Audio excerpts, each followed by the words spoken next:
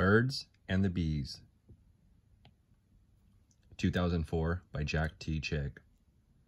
Children, today we have a big surprise. Oh wow, cool. We have 2 dentists who were nice enough to come visit us. These wonderful men are highly respected in our community. Hi kids, my name is Larry. Hi Larry. And this is Charles, my wife.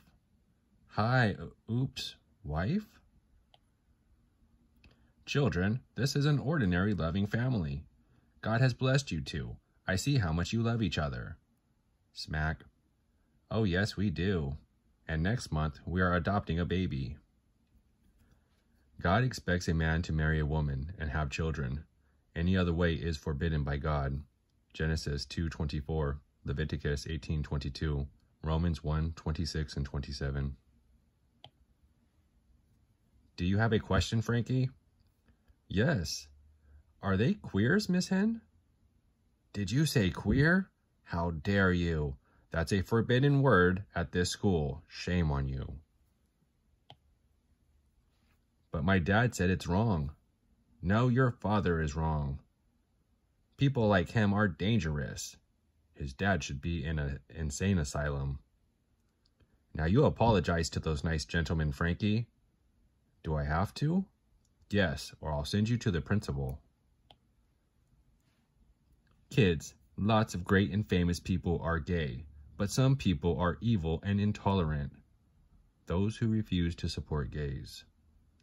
They hate us and call us all kinds of nasty names, but if we get our way, they'll all be in prison. Oops, time's up. Thanks for listening. Thank you, Larry and Charles. This is how the gays are changing the way little school kids think. Wow, what do you think of that, Susie? My grandpa told me not to say anything until I'm off school grounds. Miss Hen really told Frankie off for saying queer. Oops, sorry. She thinks that the way they live is cool, and she said God bless them. Susie, you told us you read the Bible with your grandpa, right? Yes. So did God really bless them? If he did, being gay must be okay, right, Susie? Wrong. God hates homosexuality, and he warns us in the Bible to stay away from it. And the Bible is true. The Bible shows us what's right and wrong. Years ago, it was read in schools, and kids learned about heaven and hell.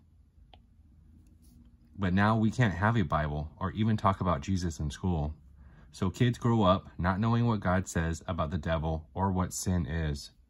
God has a book called the Book of Life, and if your name isn't in it, he'll cast you into a lake of fire. What? Why hasn't anyone told us about that? Can I tell you about it?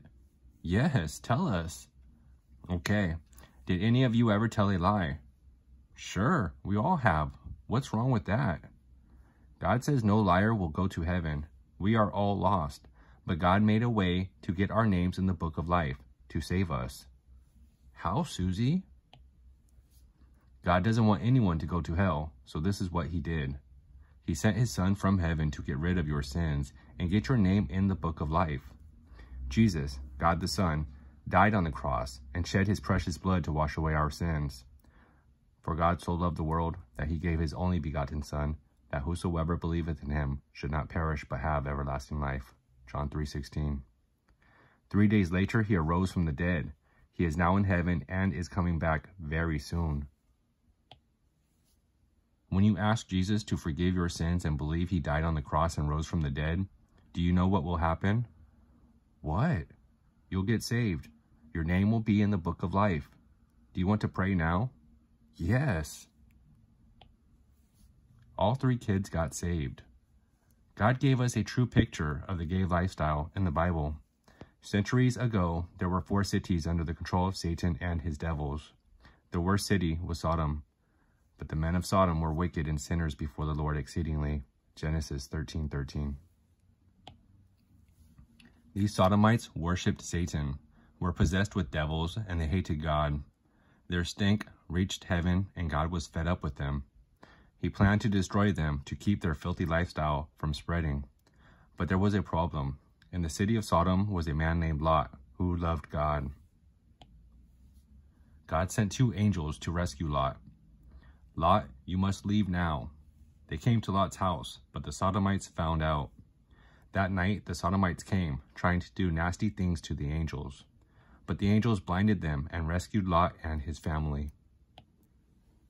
As soon as they got Lot and his family out of Sodom, God firebombed the cities and turned them into ashes. Today, those same kind of people are back, but now they are called gays. Wow!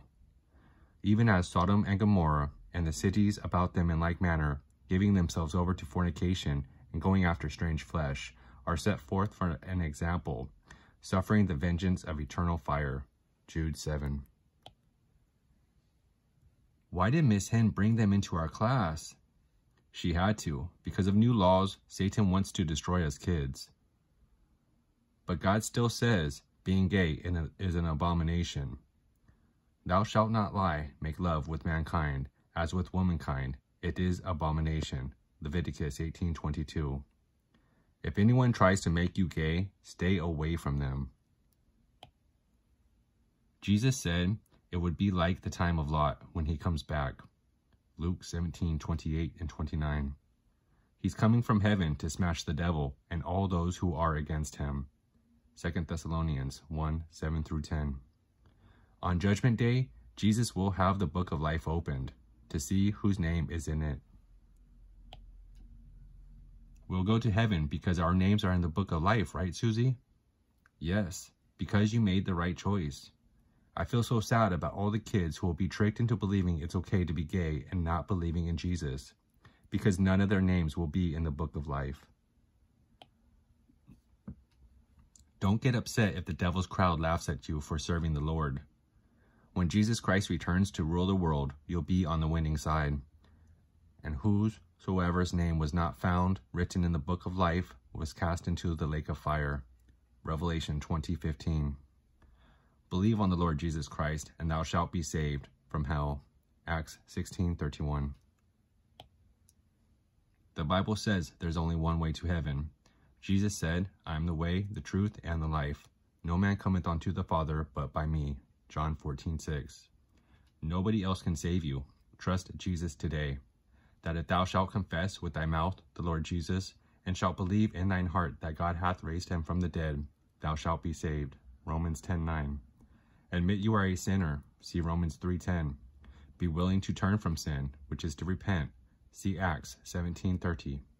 Believe that Jesus Christ died for you, was buried, and rose from the dead. See Romans 10:9 and 10. Through prayer, invite Jesus into your heart to become your personal Savior. See Romans 10:13. What to pray? Pray something along these lines. Dear God, I am a sinner and need forgiveness. I believe that Jesus Christ shed his precious blood and died for my sin. I am willing to turn from sin. I now invite Christ to come into my heart as my personal Savior. If you trusted Jesus as your Savior, you have just begun a wonderful new life with him. Now, read your Bible, the King James Version, every day to get to know Jesus Christ better. Talk to God in prayer every day.